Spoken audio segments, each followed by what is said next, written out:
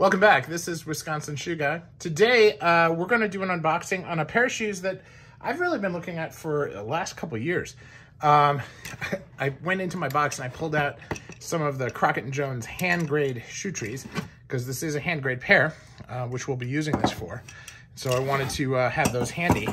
Now, if you have been watching my channel for a while, you'll remember that I bought a pair of willow grain shoes from Meerman that I wanted to test out against a pair of willow grain from Crockett & Jones. Now, they had a, this is called the Balfour, and it is part of the Handgrade line at Crockett & Jones. And what it is it's a split toe derby. And by the way, look at this box. Just very cool. It has Crockett & Jones on the outside. It's Crockett & Jones on the inside.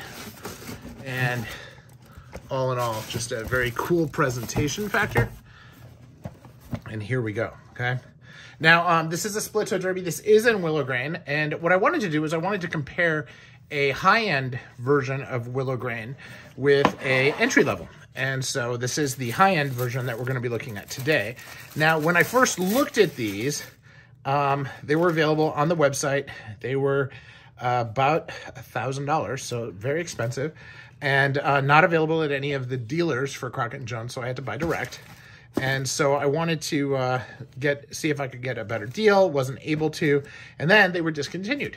And when I investigated more, then I found them occasionally on, but they kept getting discontinued. And so we eventually I found them online as part of their end of year sale, and they had some in stock in my size, so decided to go with it. But you can see it's got a beautiful double sole. It has no finishing on the welt. All right, doesn't look like. Although you can see the stitching very clearly, and it is tight stitching. You can see square waist, okay, flat sole, closed channel, very nice looking. Nice, well-nailed heel, small piece of rubber there. You can see the willow grain, very high quality, everything you'd expect to see in Handgrade. Now, the one thing about Handgrade is that these are hand-dyed. So they did a really nice job with this to have this really develop into a beautifully proportioned shoe. Now, you can see the pattern. The heel counter is well north of the heel, which is what I like, what you see on all the really high-end ones. Now, if you compare this to an Edward Green, you know, this is not skin stitched, but the apron is one of the patterns that they use there. And if you compare it in price to an Edward Green, you know, this is quite a bit less still. I was able to pick it up on sale. It was about $900. So I did save a little bit, and that included shipping. So and import taxes, I might add. So not a bad deal. And I was just lucky to get it in stock, and I ordered it on Wednesday. Today's Friday. So, you know, it got here very quickly.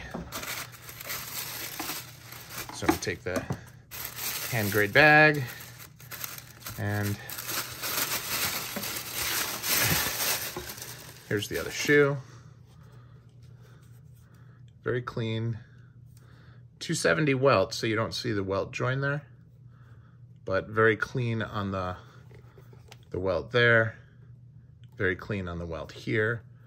You can see relatively narrow waist, just clean sole, clean all the way around.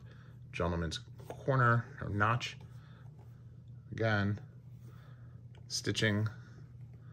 So all done there. In the end, a very nice shoe. Now, again, comparing it to other split toes, it does look pretty similar. Now, this is hatch grain instead of willow grain. And you can see that this stitching is a little different, although it is still a join of two. This is the Dover from Edward Green. And this is the Balfour from Crockett & Jones. All right. Again, you can see a little bit of a difference in the toe, but not terribly much, especially given the fact that this is, even at list price, you know, good $500 less. It is a very well executed. Now, what's interesting is that the lining on this is different also than most of my other Edward or Crockett & Jones shoes, but it is still just as soft and has a solid insole or sock liner, but not a, so it's still a leather sock liner, which is good because that means your feet won't stink. And, you know, it also means that it's thin enough so it'll still work well with the insole below it. So very nice. Very excited about wearing them. You get some crease there in the leather. That's the kind of thing I would not expect from Edward Green, that I'm not terribly unhappy about with Crockett & Jones. Again, not too bad. So this is your Handgrade Crockett & Jones in color. The first pair of Handgrade that I shared on the channel was black, which of course does not have the hand dyeing. So it's a little bit different, but these have the full shebang, and excited to share them with you all today. So let me know your thoughts in the comments below, and I will get these on the hoof and do a comparison with the other Willow Grain shoes, as well as with the higher and lower end split toes.